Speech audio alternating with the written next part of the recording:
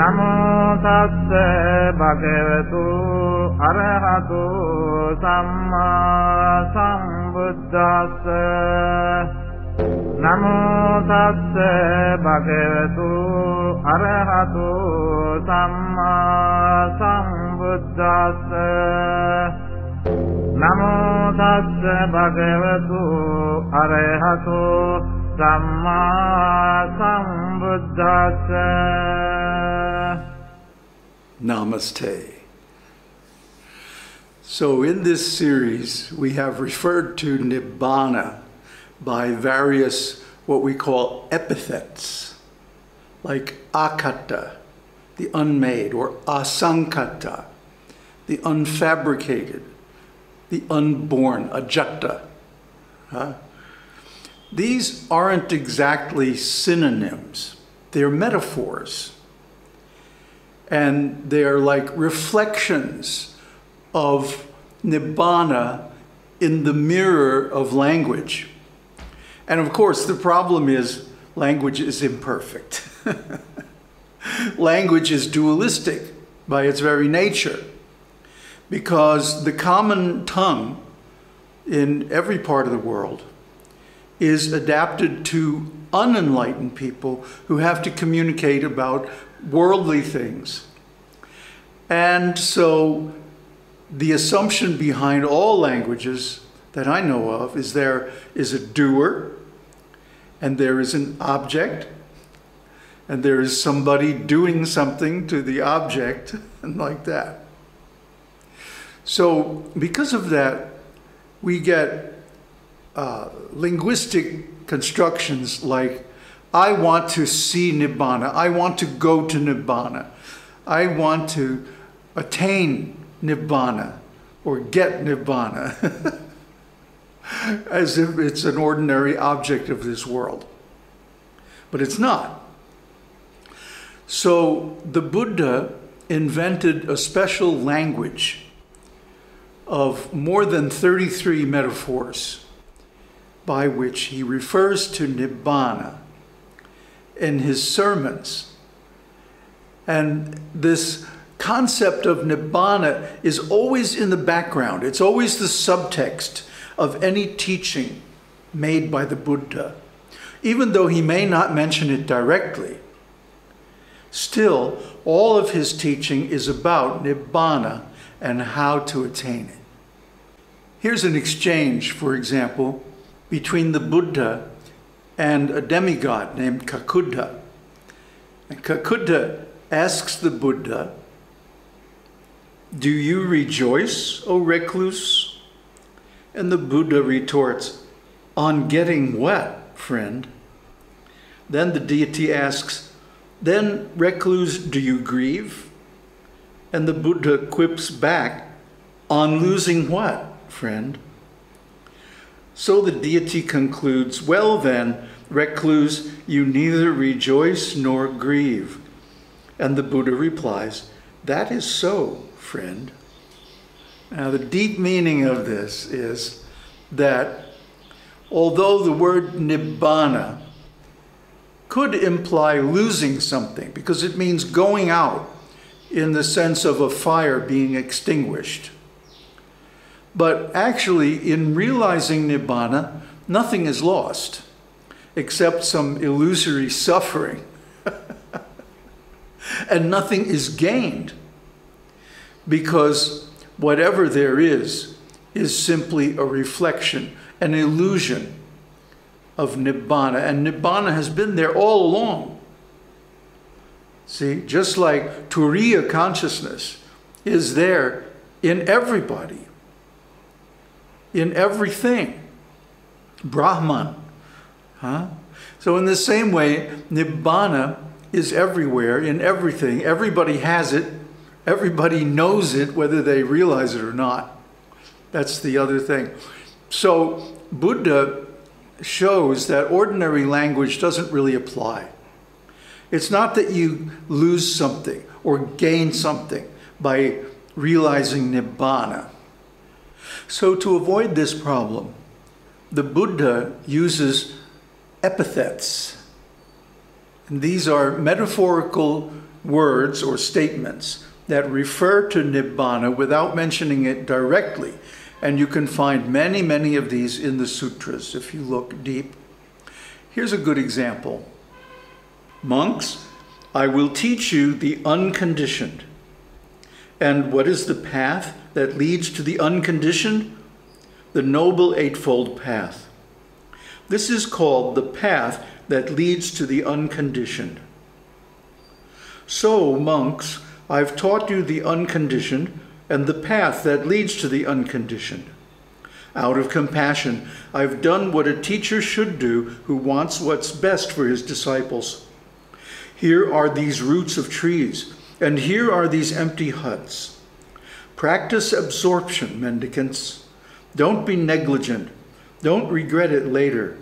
This is my instruction to you. He doesn't refer to Nibbāna by name, but rather by its various epithets. And this continues in the next verses. Monks, I will teach you the uninclined, the undefiled, the truth, the far shore, the subtle, the very hard to see, the unaging, the constant, the not falling apart, the invisible, the unproliferated, the peaceful, the deathless, the sublime, the state of grace, the sanctuary, the ending of craving, the incredible, the amazing, the untroubled, the not liable to trouble, the extinction, the unafflicted, dispassion, purity, freedom, the not adhering, the island, the protection, the shelter, the refuge. So with each one of these terms, he expands it. That's what the ellipses mean in the text, that he expands each one of these epithets just as he has with the unconditioned in the previous quote. For example, monks, I will teach you the uninclined. And what is the path that leads to the uninclined? The Noble Eightfold Path. This is called the path that leads to the uninclined. So, monks, I've taught you the uninclined and the path that leads to the uninclined, and so on. But the thing that's missing between the lines here is the Buddha's presence, the Buddha's silence, his no mind, his goneness. Sugato. He's so gone. That means there is no person there. There is no mind there. But the words of the Buddha are coming directly out of silence, out of Nibbāna. So this is what makes this teaching effective. That the Buddha is exemplifying Nibbāna in his very presence, in his manner, in his energy, in his poise, and in his bliss. So when he talks about Nibbāna by using a metaphor, an epithet, the monks can see directly in front of them what this epithet really means. It's not just an abstract, like something out there, you know. Oh yeah, I'm going to Nibbāna, I'm going to attain Nibbāna someday. No, Nibbāna is right there in front of them. Nibbāna is speaking to them. And the ones who were already realized could see that. But it still had an effect even on the ones who weren't realized. This is the secret of the Buddha's success. He had the power to attract and then to show directly Nibbāna. And Ramana Maharshi had this too. Ramana could sit someone down and enfold their mind in his mind and actually give them the experience of realization, of turiya, of deep silence, no mind, no thought. He could do this because he was realized himself, so he had that power. And anyone who is realized has that power to the degree that they have realized Nibbāna. So Nibbāna, by definition, is ineffable, indescribable by words. So the Buddha and his disciples use this language of epithets, metaphors, to discuss Nibbāna. There's a very wonderful encounter between the Buddha and one young student, and this student used Dīpa, which means island, to refer to Nibbāna. This is the verse that he put before the Buddha. Unto them that stand midstream, when the frightful floods flow forth, to them in decay and death forlorn, an island, sire, may you proclaim, an island which none else excels. Yea, such an isle, pray tell me, sire. And the Buddha gives his answer in two wonderful verses. Unto them that stand midstream, when the frightful floods flow forth, to them in decay and death forlorn, an island, kappa, I shall proclaim. Owning naught, grasping naught, this isle is this, none else besides. Nibbāna, that is how I call that isle, where decay is decayed and death is dead. This is an amazing, amazing sutta. The island is non-grasping and non-clinging. Of course, these are also descriptions of Nibbāna. That non-clinging, non-grasping, non-fabrication, non-doing, unborn, unmade, unfabricated.